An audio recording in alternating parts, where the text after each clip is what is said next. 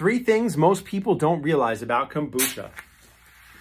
Kombucha is made by adding white sugar to brewed tea and then introducing a SCOBY so that it can ferment into that slightly acidic, slightly sweet, effervescent beverage that is wildly popular right now in the health food world. But what the first thing most people don't understand is that that slight sweetness that we appreciate is actually residual white sugar. So it is a white sugar sweetened beverage.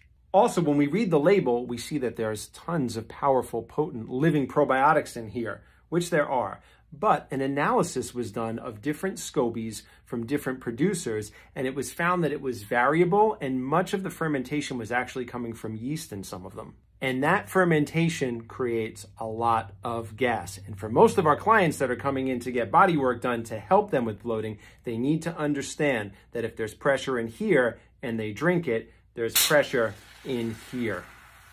That doesn't mean we can't enjoy one from time to time. But if you're experiencing bloating and drinking kombucha for gut health, that's probably what's going on. The best way to get living probiotics into the body is through fermented vegetables without all of the residual white sugar and pressure. You can download a guide on fermenting vegetables at home through the link in my bio.